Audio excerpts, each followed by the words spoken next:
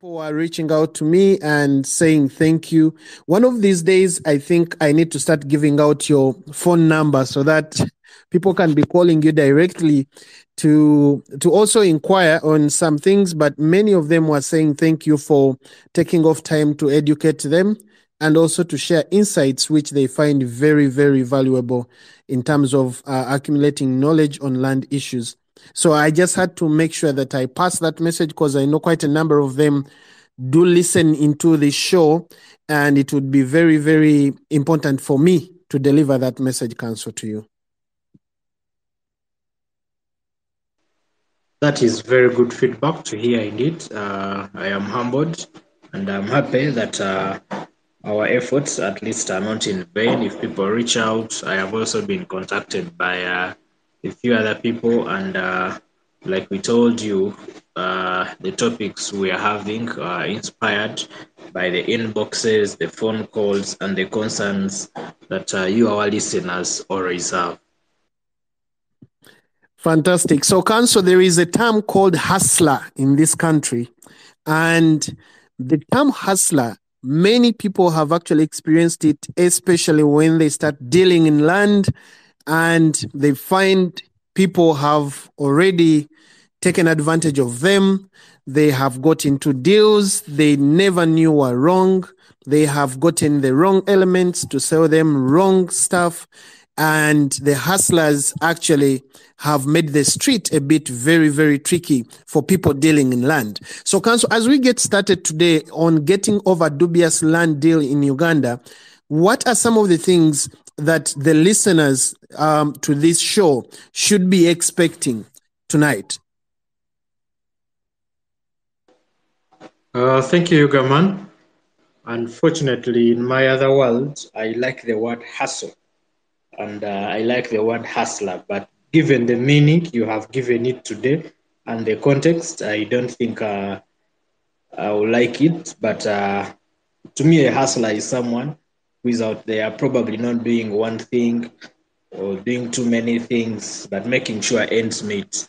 Of course, given the context in which you bring it, many have taken it a step further to do dubious things or fraudulent things, as we shall be seeing today. But tonight we shall be looking at what really fraud is. When we talk about fraud or a dubious land deal, what does it mean?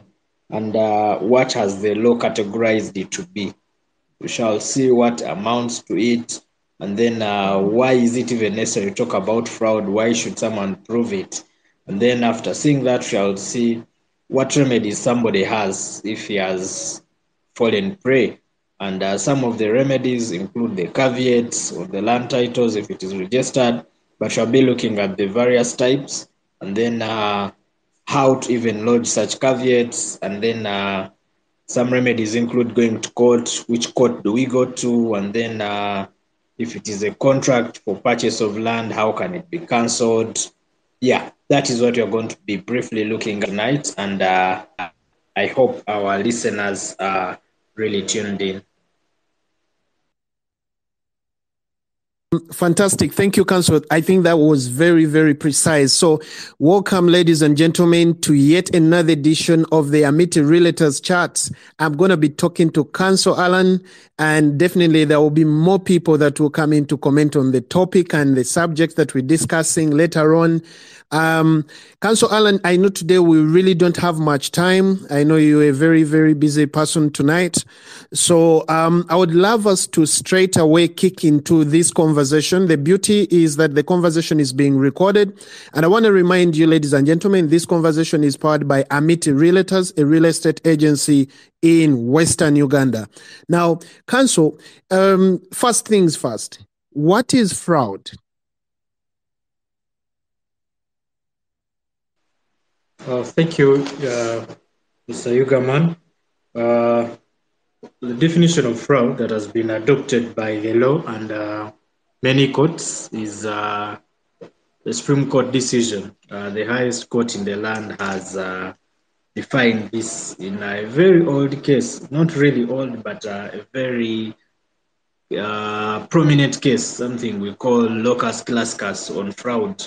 And this is a case of Frederick Zawe versus Orient Bank Limited, and others. But in here, the Justice of the Supreme Court and the lead judge here was the retired Supreme Court judge and Chief Justice, the Honorable Justice Bat Katureve, where he says that fraud is an intentional perversion of truth for the purpose of inducing another in reliance upon it to part with some valuable thing belonging to him or to surrender a legal right. Basically, it is anything calculated to deceive, whether by a single act or combination, or by suppression of truth, or suggestion of what is false, whether it is by direct falsehood or innuendo, by speech or silence, word of mouth, or look or gesture. It is what we know as the general fraud that we face today, and as it is defined in the English terms. But when it comes to land matters, this kind of fraud must be attributed to the transferee. A transferee is someone who has purchased land and has had the certificate of title transferred into their names. It must be attributable either directly or by necessary implication. And then this means that whoever has bought or has had land transferred into their names must be guilty of a fraudulent act, or must have known of such act by somebody else and taken advantage of such an act. For example, let's say I am aware that the land I am seated on today, plot 57, High Street, Mbara, is on a lease. But this lease has only 1 year to expire, or is actually expired. But I go ahead and purport to transfer my lease interest in this plot of land to a one Tony. If Tony is also aware that this lease is actually expired, but agrees to enter into such a contract, then fraud can also be attributed to him and me as well. So that is the nature of fraud. That is what we can call fraud, and fraud must be proved strictly when we go to courts and we are talking.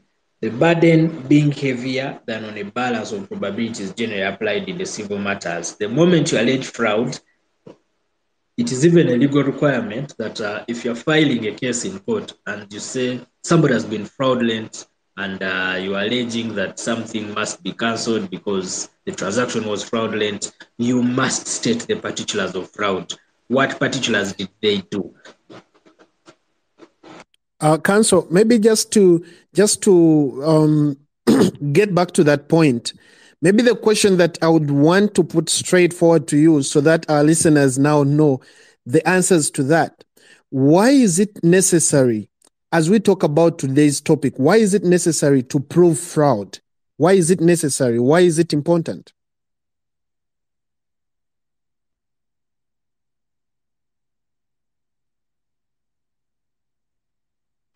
Okay, thank you, Fred, for the question. It is important for us to prove fraud when we talk about a fraudulent dealing, especially with regard to registered land, simply because under the new law that we have, it is presumed that the registered proprietor of land is the owner of land, unless otherwise proved. And the only unless or the only exception that can defeat a registered title is that particular fraud. Once you can prove it, unless you prove fraud, whoever owns the certificate of title is assumed to be the owner of that certificate of title. So that is why it is very, very important to prove that at least there was a fraudulent dealing. These are principles of the law that have been laid down by our court since 1977. And you look at a case of Luanga versus the Register of Titles, where a court has said that once the registered proprietor is established to be a bona fide purchaser of value, that title cannot be impeached or cancelled, notwithstanding that he acquired his or her title from a fraudster. and that is the doctrine of bona fide purchaser.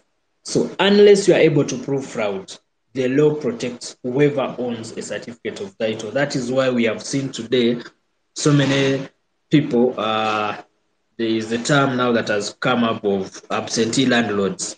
Somebody has a certificate of title, and by law, they are the owners of the land. So unless you prove that this certificate of title was obtained fraudulently, either by notice or this fraud can be attributed to some other facts, then that certificate of title unfortunately cannot be cancelled. Thank you. Great. Ladies and gentlemen, you're most welcome. I just want to remind you that when you look down on the screen of your phone, on the right-hand side, there is a comment section. So if you have any questions, you have any comments you want to make as council is going through this topic, please go ahead and use that comment section. I'm also going to be tagging some tweets that I've made on this, conversation as regards our supporters and our brand that empowers us to have this conversation. So, Council, the next thing that I want to ask is, now that you've mentioned why it is important and necessary to prove fraud, what are the available remedies? Just if someone discovers that, hey, I am in a mess and I need some remedies, what are the available remedies that someone can easily go to or someone can easily look out for? Okay, thank you very much. And I appreciate all the listeners that have joined in. But to speak candidly, the remedies of fraud are not very many, but I'll begin with the simplest. If land is registered and you happen to probably find that your certificate of title or the land you bought is titled and you were not aware, you were not informed of the same, there are people who will come, take you to a piece of land and tell you, look, this piece of land is mine. Then you ask them, does it have a title? They'll tell you, no, we don't have a title. And they will go ahead and sell to you land as though it were customarily held. So the first remedy you have in such instances and many others is to lodge a caveat. On the certificate of title that you claim interest in. There are various types of caveats, but you look at section 159 of the RTA provides for rectification or other properties and certificates in case errors were included in the land titles. So let's say you've surveyed your land and the title has exceeded and gone into another person's land. That could also be actually a fraudulent act. You are entitled to go ahead and lodge such a caveat. And then we have instances where they are beneficiaries of an estate, but the registered proprietor of that suit land is deceased. My father died, and unfortunately, we have not yet transferred the land, but that land was registered in his names. The best way we can protect our interests, these remedies are available pre and after. So you can lodge a caveat to stop any further dealings in the land. That is, you are going to prevent any other fraudulent dealings that would have come up. And also, if somebody has probably started a fraudulent dealing, you can as well lodge a caveat and have that person stopped or have any other transactions on such a land stopped. The other remedy that is available is an application to court, or you file a suit in court. This is, of course, the most available remedy. This is available to both registered and non-registered landowners or people facing fraud in such areas of land where it is registered or not registered. And here the question will be, which court do I go to and what do I ask court to do? The first thing is to know the value of the subject matter of your land and know that a magistrate grade 1 has jurisdiction not going beyond 20 million, and then a chief magistrate will not go beyond 50 million shillings. And if anything goes beyond 50 million shillings, you will file in the High Court where that transaction happened or where the suit land is situated. So once you know which code to go to, then the next question you're going to ask yourself is, what do I need code to order? Court can give a lot of orders, but you must move court. You must ask for these orders. The first order in case of registered land will always be cancellation of that certificate of title if it was fraudulently obtained over somebody else's land. I have my land here. I have never titled it. I've never gotten a title for it, but somebody comes, does its survey, and registers it in their own names. My remedies are very many, but when we say I'm going to court, I am going to seek a court order, number one, to have that title cancelled. Okay? But in there, I am alleging fraud. The other options are, of course, if it is a contract, you can have this contract rescinded. If somebody does not disclose all the facts of the deal, or if midway before you finish paying up, you discover that actually somebody selling to you land is not the owner of this piece of land. So you can write to them or inform them that, look, we entered into a contract, but this kind of contract, I find that you misrepresented. And because you misrepresented a fact, I am not comfortable continuing with this contract.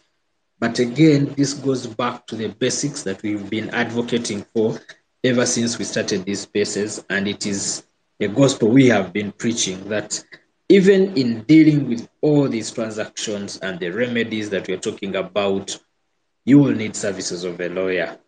Thank you. Fantastic. Now, Council, there is also something that maybe we need to deeply discuss. I know a lot of people start to say, oh, that land has a caveat, that land has a caveat, there's this caveat, there's that caveat. And a lot of us don't even understand the details about caveats, or maybe, the different types of caveats that people should be looking out for as we get into these deals, to avoid getting to that level where we get frustrated in the process of, looking for development. Now, I wanted to ask this question. What are the types of caveats that we need to know first and foremost? And how should someone actually be able to identify if a property or land has a caveat on it?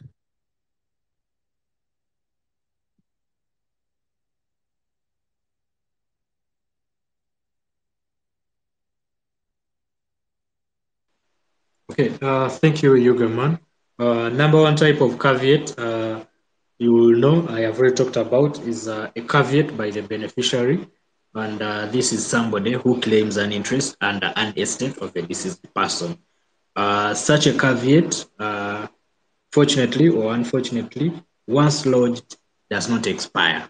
That is according to the law. So if you're a beneficiary to any estate and you lodge a caveat on any certificate of title, that caveat is not going to expire until your interests as a beneficiary are fulfilled, or until you actually withdraw it, or until there is a court order moving that caveat. Otherwise, every other caveat lodged against the proprietor lapses within 60 days. And upon lapse, the registrar is going to be able to give you a notice, you who lodged the caveat, why the same should not be lapsed. The other type of caveat is a caveat forbidding registration or bringing of land under the Registration of Titles Act. If I have, like I've already told you, my customary piece of land, and one Johnny wants to bring this land into his names or under the Registration of Titles Act, but I am somehow informed before a title is signed off, I'll be able to lodge a caveat forbidding the same. And once this is lodged, the registrar of titles cannot proceed and go ahead and register the said land in the person's names. The other kind of caveat is a caveat by anybody claiming an interest in the suit land, or rather in any piece of land. And these interests vary, but here we look at the best example or examples we give usually the matrimonial property, where a spouse has an interest in a land and is worried that this land might be probably sold off or taken off by the other spouse, and then their interest defeated. This spouse enjoys the right of security of each person, and to protect this, they are entitled to lodge a caveat that is provided for under Section 86 of the RTA. But this is really general for anybody claiming an interest. That is just one of the interests. But there are other legal instruments that go ahead to create interest by which you can lodge a caveat. You can look at the mortgages. If somebody has mortgaged that land in a bank or a financial institution or to any money lending institution, such institution or lender or mortgagee is entitled to go ahead and lodge a caveat. It has now been formalized as a registration of a mortgage, but that as well is a caveat. So basically, those are some of the types that we can discuss. Fantastic. Council, I also know that after people know the types of caveats, it's sometimes hard to know if the caveat is still holding or it has already expired. And when does it expire? In case maybe the land has had a caveat for this amount of time, when does it expire? And how should people find out that, the caveat is expired? Thank you, Yugaman. I have noted that a caveat will lapse within 60 days. Those are about 3 months from the date of lodging the same. And unless at the expiration of these 60 days, you have sufficient notice, notice is going to be given to the caveator that the proprietor has applied to have that caveat removed. And this is what we have always advised people that, yes, you might be knowing the simple remedy of lodging a caveat, and it may look a very simple procedure because the land systems have simplified some of this. But once you have lodged a caveat, do not sit back. Okay? Move on to the next step. Go ahead and have a suit filed to claim your interest and a declaration of court. So most caveats, upon 60 days, they are not going to be extended, and they will be lapsed upon application of the property registered owner. The other point when caveats might lapse is that I've talked about the beneficiary's caveat that does not lapse and it will stay forever. But also, there are caveats that are put by courts, by a court order. These usually have a certain limitation or a certain period of time within which to lapse. Let's say it's an injunction or an interim order. It will probably be registered within 30 days and that will lapse. And in our practice today, and the courts have moved on to not to issue such interim orders that lapse in a period of time, let's say 1 month. We have now moved on to encourage litigants and the lawyers to always make sure if there is a case that is warranting of a court order, you make an application for the temporary injunction because that usually lasts longer, let's say until the completion of a suit. But you need to note that if a caveat is put by a court order, it can only be removed by a court order. Not consent, not the registrar, nobody can remove a caveat that has been put by a court order. So briefly, that is what I can say about expiry of caveats. Thank you. Council, I just have something, maybe we need you to supplement on this. So I have seen quite a number of people put a lot of signposts in the land. This land is a family property, not for sale. This land cannot be bought. Do not tamper buying this land. Do those things hold any legal meaning in terms of if I got into something and say maybe I'm in court, can such a thing stand as maybe proof that the land had a caveat on it, or will you only need caveats that have been put by court?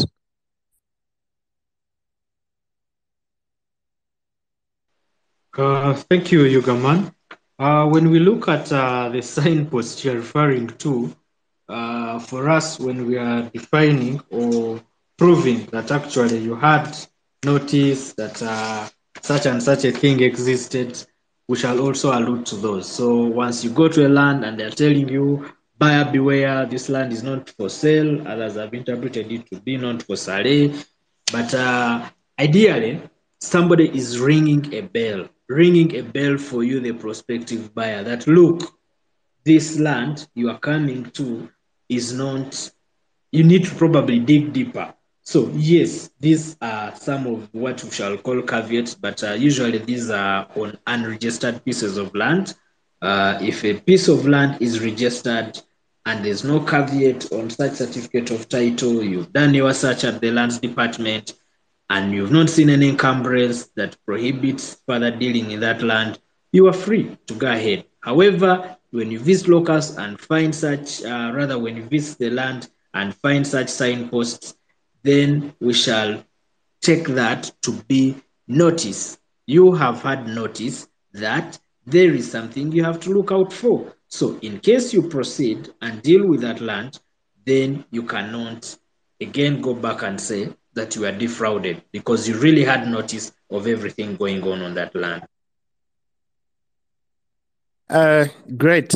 Ladies and gentlemen, this conversation is powered by Amity Realtors. And when you check in the conversation we are having above, I have pinned a tweet which has a lot of details on the current hottest assets and hottest deals, land deals that Amity is having on table. So you can click through as you're listening to see what land deal can actually suit your needs, or maybe someone you know.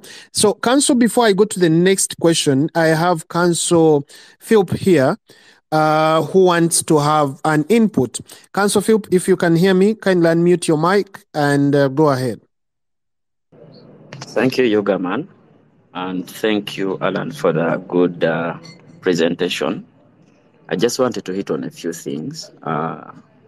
One is that one way of getting over a dubious land deal is first to be informed. You, as a person involved in land transaction, you need to have a lot of information about land deals.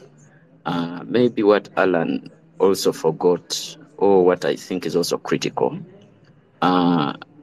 in case the transaction involves forged documents. Some of these forged documents are forged land titles, forged powers of attorney, forged signatures, forged IDs.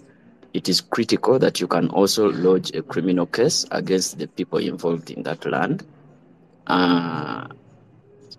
Maybe the second one is where a registrar, Alan has also hinted on it, but slightly, where a registrar has made two titles of a land, you apply for that land title to be cancelled.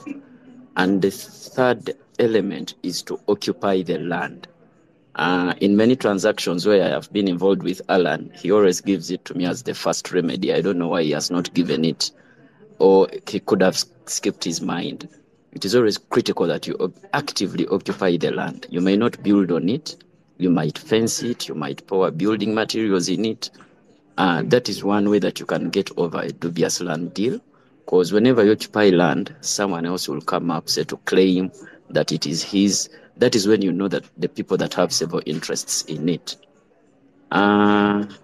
Maybe let me also tell the listeners, I have read the police report of 2020. It shows that 319 land cases involved fraud, and over 4.18 billion was lost in such transactions.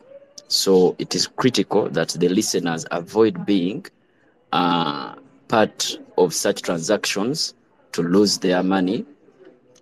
I will not be the speaker of the day, but maybe I'll come in later to hint on who does fraud or how fraud comes up, because these are also areas that we forget, but they are red lights that you can easily see and avoid a dubious transaction. Thank you. If given opportunity, I'll come back later on that. Definitely. Thank you, Council, for your wonderful input there. Council Alan, just 1 minute before I come back to you, I have Hassan here.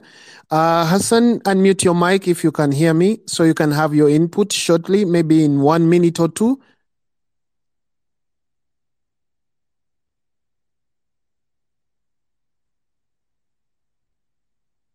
Hassan, can you hear me?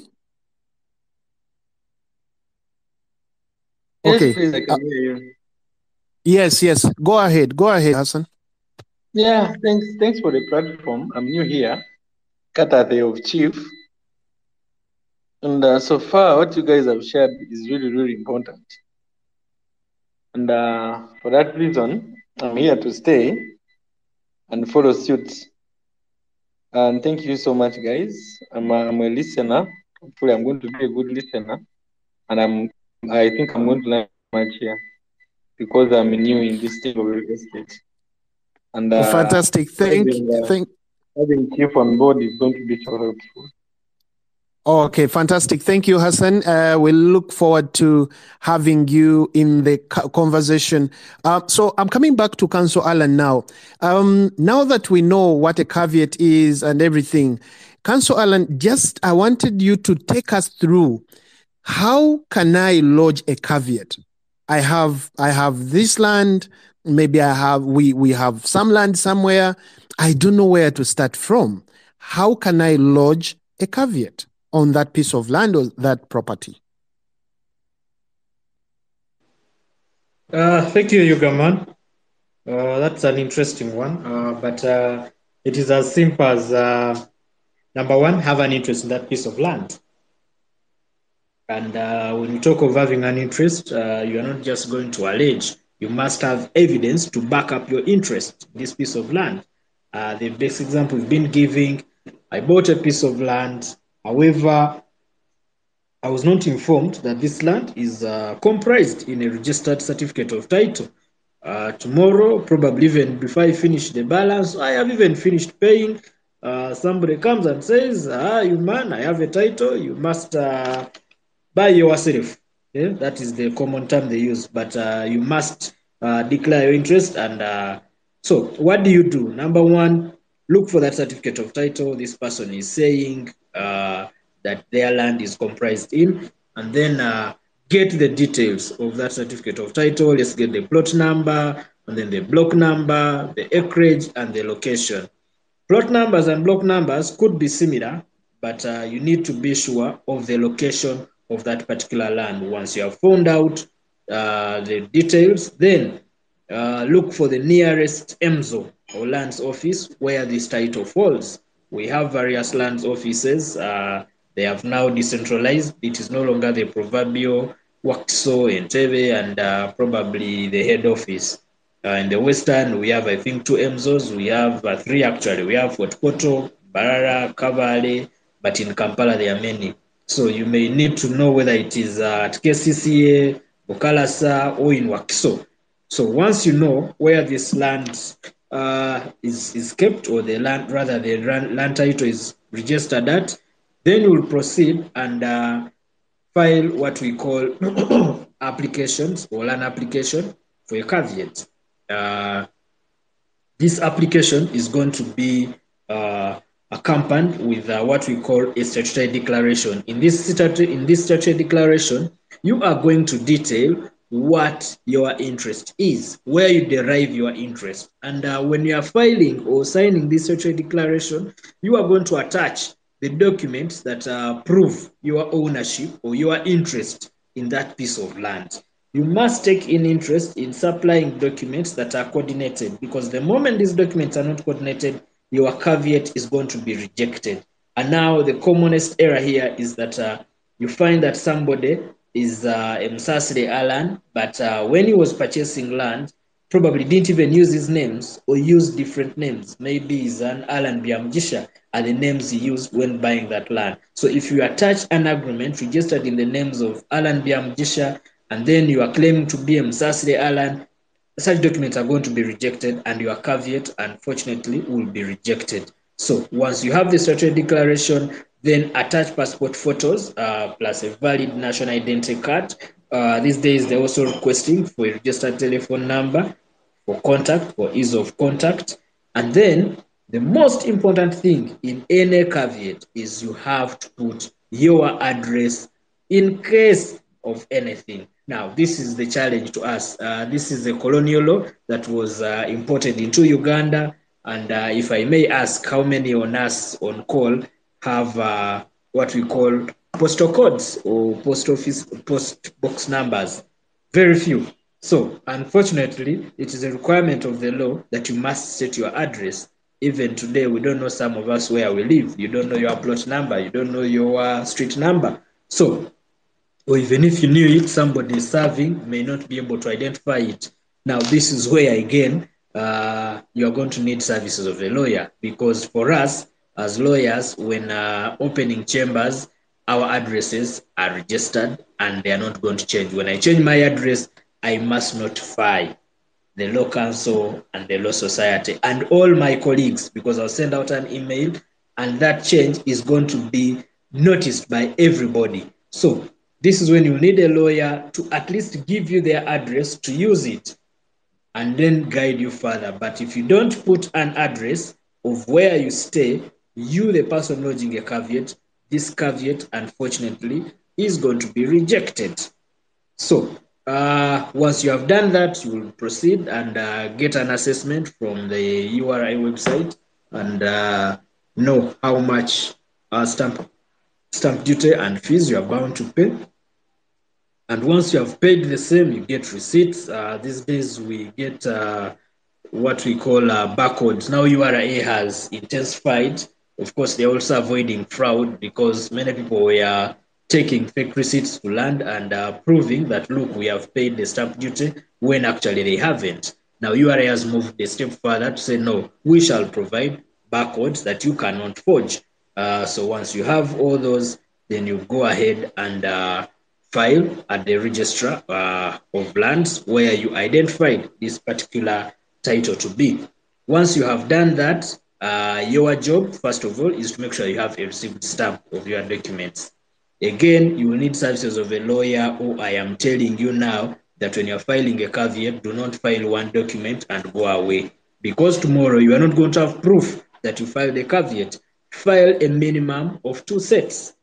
Have a received copy. File one copy and have another copy received. So once you have done that, then you can probably keep checking with the lands. If they don't send you an SMS or call you, then they will get what you call an instrument number. You have only successfully lodged a caveat on a registered piece of land if you have received an instrument number. It is that instrument number that guarantees protection of your interest. So that is in respect of titled land. But in case land is not titled, how do we go ahead and lodge caveats?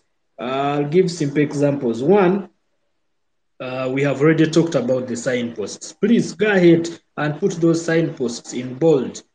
Go incur some expenses and print or have inscriptions on that land. Have writings on the walls if it is a building, and in any case, write a letter. Let your lawyer write a letter to whoever it may concern. Give copies to the local chairman, LC1. Give copies to the police, and also go ahead and make radio announcements. These may be things that you may neglect, but trust me, you have done what you can. Okay? When you go before the law, you are not going to be judged as somebody who just looked on as your land was probably being taken over. Over to you, Uganda. Thank you, Council. Now, Council, just before I go to the next question, which is very important and I think the most important for this conversation, I just wanted to make a brief announcement for those of you that could be looking out for opportunities in real estate. Amity Realtors is actually having a window for those of you that may want to partner with them in different areas and different aspects of the business. So please do go ahead and follow them. And if you want to also do a partnership with them, please go ahead and reach out to them. They'll be able to get back to you. Now, Council, this question that I'm about to ask is I already have like 3 people who are asking the same question. I now discover that I have been played. I am into a land deal that is dubious, that is not the right one. Which court do I go to, and what steps do I take, step by step, so that maybe the listeners, and I already have 2 people who are asking this question, can know where to start from?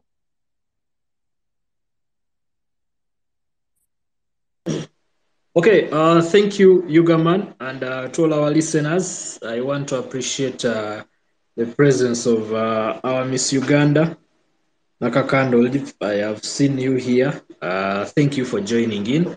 I appreciate. I hope you are tuning in and listening in and taking good lessons. Number one, when you think of going to court and getting over that dubious land deal, what to do, the first question is going to be, do you have evidence? Because when you talk about land and going to court, it's not about sentiments. Court is not about sentiments, about feelings, about mood swings, about quiz. Court is all about evidence. So the moment you think of going to court, get out all your documentation. You have your documentation. The next question is, do you have those witnesses? Was your land sale agreement or land purchase agreement actually witnessed? Because if it wasn't witnessed, now that is another challenge. If your land transaction agreement is only between you, the buyer, and the seller, that is quite unfortunate. You have to be sure you have other witnesses, neighbors witnessing that transaction.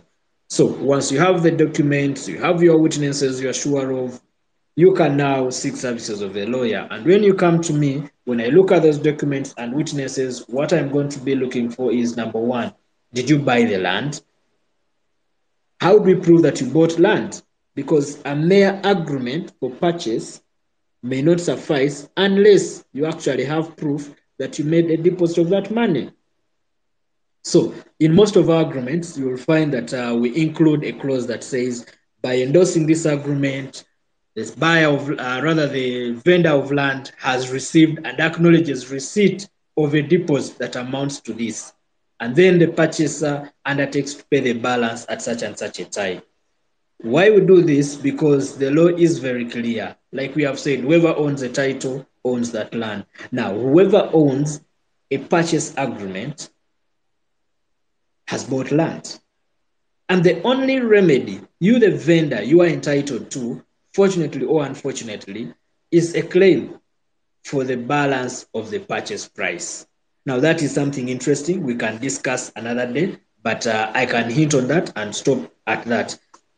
When you have the documents, witnesses, and you have paid part of your purchase price, now the question will be, this was a contract for 100 million shillings. I was buying land. I made a deposit of 50 million shillings. But look, I was duped. The subject matter of the land is 100 million shillings. That is automatically the High Court. But the question is, which High Court? We have now moved on from the proverbial 5 or 7 High Court circuits in Uganda, and we have so many High Courts. So you have to be sure, where is your land located? Where did this transaction take place? Because those are the key elements that are going to determine which High Court you go to. If land is in Mubende and you sat in Kampala and made your contract, you may not be able to file your suit in Nakawa or at Kampala Land Division. So you might have to go to Mubende and file where this land was situated. And then, having known that, I have already noted that when we talk about which court to go to, we talk about the jurisdiction in two terms, the geographical and pecuniary. When you talk pecuniary, we are talking about the monetary value of the subject matter. This is now we're talking about the land. If the land exceeds 20 million, it is going to go, okay, let's begin with any land that is below 20 million shillings. That is going to go before a magistrate grade 1. If the land exceeds 20 million shillings but does not go beyond 50 million shillings, that is going to go before a chief magistrate. And if the land exceeds 50 million shillings, that is going to go before a high court. Of course, there are exceptions in there that relate to customary land and all that and all those, but those are the major guiding principles. So once you have those, and then you know that we are in this geographical jurisdiction, because each magisterial area has a geographical jurisdiction. Each high court area has a geographical jurisdiction. Then you will be able to know which court to go to. The other point is, what do you seek in court?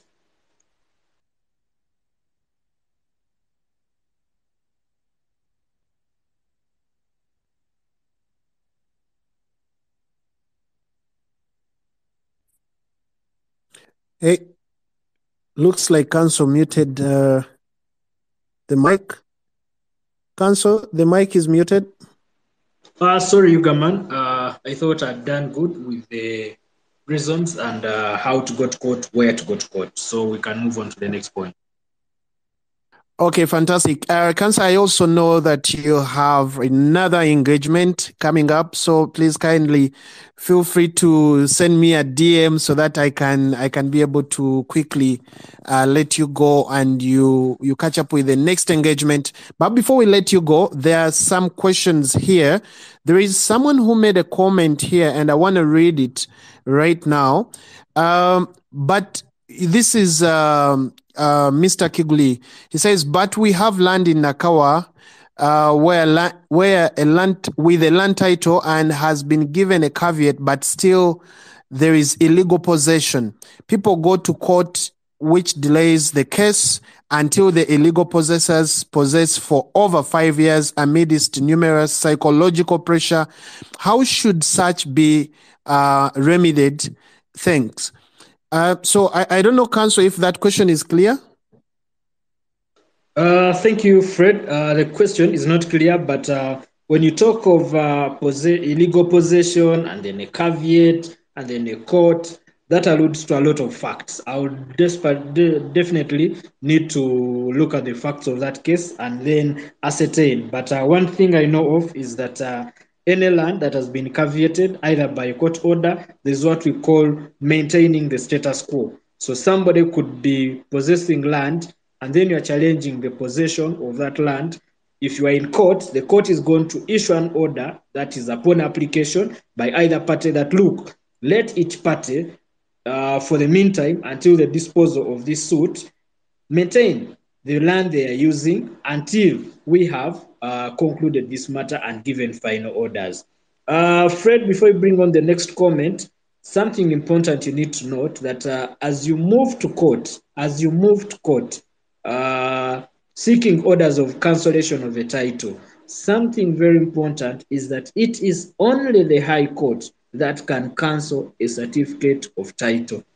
If land is registered under the RTA, it is only the High Court that is mandated to cancel the certificate of title. So even if you go to the magistrate's court and it is a land that is below 50 million shillings, the court will only give orders, but you will still have to apply for what we call consequential orders. So usually for avoidance of time wastage and all that, the courts have encouraged a person, even if the land is below the value of the 50 million shillings that is mandated for the High Court, you can sneak in that prayer and say, we are here just for purposes of cancellation of that title. But that is upon still the assessment of a lawyer. Thank you, Mr.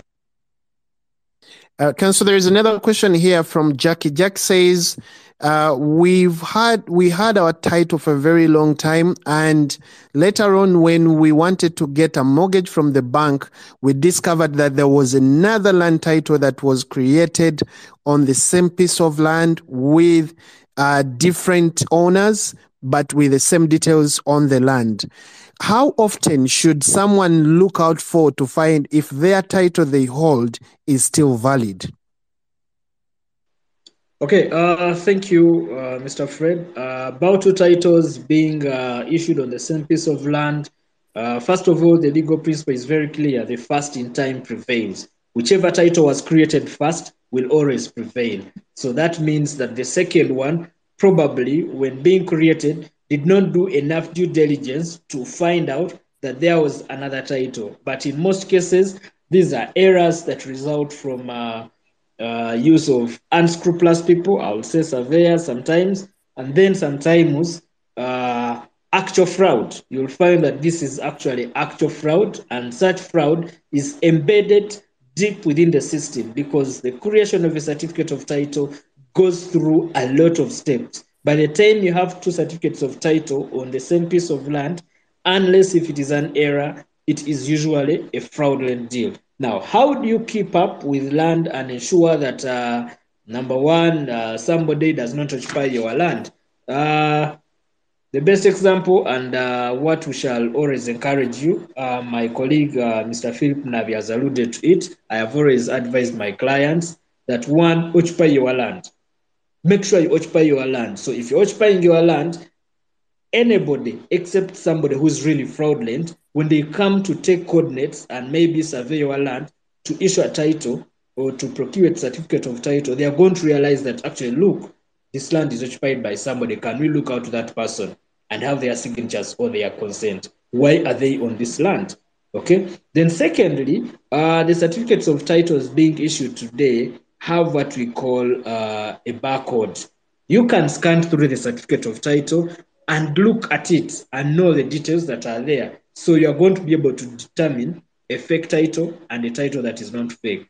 But also, if you are sure or if you ever suspect any dubious dealings in your land that you occupy, never hesitate to file a caveat on your own land. Thank you.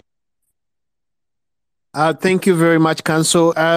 Just in a brief moment, I would love to invite Council Philip to have your remarks shortly before we say goodbye to Council Alan, who has a duty just in a few minutes.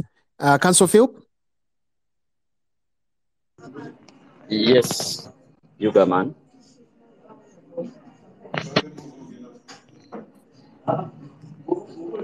Yes, Yugaman. I'm on. Yes, Council Philip. I was just asking for your supplementary points just before we let Council Alan run off the show. Any supplementary points that you had wanted to make on the topic we've had? Not much, because he seems to have covered it all in the areas that you asked him. Though what I wanted to contribute is a funny but engaging item. I tasked myself to look out for who commits fraud and how they commit fraud. So I want the listeners to be keen. These are some of the people that commit fraud, because fraud is a racket. One is land brokers or land dealers. How they commit fraud sometimes is by selling one plot to more than one person. Two, lawyers. Lawyers also engage in fraud, say by making agreements, well knowing that there is already an occupant on that land, or conniving with other dealers to issue fake certificates. Those include some of the officials of the Ministry of Lands, registrars. Valuers also commit fraud by undervaluing the value of land. Surveyors commit fraud by giving wrong coordinates.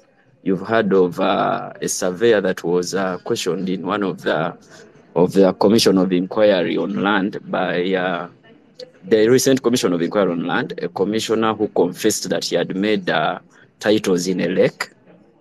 Then we have police also connives with the racketeers to commit fraud. How they commit fraud sometimes is by getting certified copies of documents concerning someone's piece of land, because they can have that authority. So they get certified copies, they go to the fraudsters and make some titles over the land. Those are some of the areas where fraud is committed and what type of fraud is committed. The other way land dealers commit fraud is by devaluing the land instantly. For instance, they will come to you and say, we have an acre of land selling 50 million, but the owner is in urgent need of money, so it can go for 25 million. So that alone is an indicator of how a piece of land that was at 50 million can quickly devalue to 25 million. So that is a red flag that you need to look out for. And maybe lastly, where land can be committed. The last person was administrators. Administrators of estates can commit fraud by dealing in land without consent of all the other people that are beneficiaries or administrators of that estate. Land can be committed on titled land, Like Alan has been explaining, land that has certificates of title. Land can be committed on official estates. For instance, the most common estate is the estate of the Kabaka. Land can be committed on that estate by conniving with some of his men, because land of an official estate requires a consent of that landlord. You need the consent of the Kabaka. So sometimes people come up with fake consents or forged consents without the express permission of the Kabaka to transact on that land. The other one is double plotting, which someone has already asked about, where you have two titles on a piece of land. That is double plotting. For instance, you cannot have block 11, plot 22, and plot 32. You get it? You have block 11, which has double plots on that piece of land. So those are some of the instances of fraud that are common that people should look out for, more so our listeners. Thank you. Fantastic. I think actually that was a very, very strong input. I don't know if Council Alan has something to supplement on that. I really love the fact when you said the owner has issues, so the land that was going for 100 million, you can give us 40. A lot of those deals in Kampala are causing mayhem every single day. So, Council Alan, do you have something to say on what Council Phil just supplemented? Thank you, Mr. Fred. As I leave, because of my earlier engagement I'd informed you about, my parting shots. Thank you very much, my land friend, Mr. Philip Munabi, for those wonderful insights. And as the topic was, how do you get over the dubious land deal? And my legal perspective is one. As you're entering into any land deal, because you will never know which will be dubious, have a lawyer. When I say have a lawyer, I do not mean that if you are a vendor and the purchaser comes with their lawyer, then you are comfortable. No, the law has moved on actually. It is no longer fancy or actually legally permissible to say for a lawyer to represent the vendor and at the same time represent somebody who is buying land. So let us have two different professional advisors doing advice for either parties getting into a deal of a land, because council has told you even lawyers commit fraud. So do not be quick to trust the lawyer of the vendor or the purchaser if you are the other party. And then secondly, double check your facts. Every time you are buying a piece of land, double check. If you have done a search on a piece of land a week ago, before you make the final payment, that is after 1 week you did the search or 1 month, go back and do a search. Okay, if you're buying land that is not titled, do not hesitate to look for the area chairperson LC1. If you have seen the LC1, what Council Philip has not alluded to, they are also agents of fraud. Do not hesitate to look for another person on the committee of the local council one. So once you've done that, and then have a second opinion of any professional. If it is a surveyor who has done coordinates, do not hesitate to have a second surveyor to confirm, because what we're talking about is land that involves usually huge amounts of money. People have saved, have given up their life savings to buy a particular piece of land. It is probably prime land, and you really want to be sure. And then lastly, you really want to get over a dubious deal or a dubious land deal, make sure you occupy that piece of land that you have bought. However small, however big, do occupation. However minimal the occupation is, let everybody around that piece of land know that you are the owner of that piece of land. Because before we know it, a squatter who's going to purport to be your employee will begin claiming that land and will begin selling it. This goes out to my colleagues and our friends in the diaspora who keep sending money and you're actually not on ground. People keep buying for you pieces of land. Once in a while visit, when you come to Uganda, do not spend all your time in the towns and doing other things, but go actually visit that land that you bought or somebody bought for you, and have the neighbors get to know that it is you who owns that land. From me to the listeners and Yugaman, thank you very much. And to Amity, thanks once again for always hosting me. Good night for now. Fantastic. Thank you, Council. Thank you very much for the insights that you have shared. Thank you to our sponsors, Amity Realtors. You guys have given me the coffee for now 2.5 years to always make sure that I'm sober when we're doing these shows. It's very, very amazing. So, ladies and gentlemen, I want to bring this conversation to a close. Thank you very much. I see the area president is attending and so many other people here. One thing I encourage you guys to do is please follow each other. Follow each other and make sure that you get support from one another. Many of us know friends that are struggling with these issues, and yet we can be able to help them find hope by sending them to people that understand the issues on land matters. But also, do me a favor, move to Amity and buy a plot. That will empower me more to be bringing you this show every single Tuesday for the rest of this year. So thank you very much, ladies and gentlemen. We'll catch you guys again next Tuesday, same time, same place. If you want to catch up with the previous shows that we've done, check out Amity Realtors YouTube. You'll be able to have all the conversations that we have done. So thank you. And thank you, Council Alan. Thank you, Council Phil. Everybody that has asked a question tonight. Allow me go and enjoy my birthday tonight. And I'm so glad that you guys have been sending me all the messages. Thank you very much. And I'm so grateful to God for having brought me this far. So I'll catch you guys again next Tuesday. Cheers. Get better, not bitter.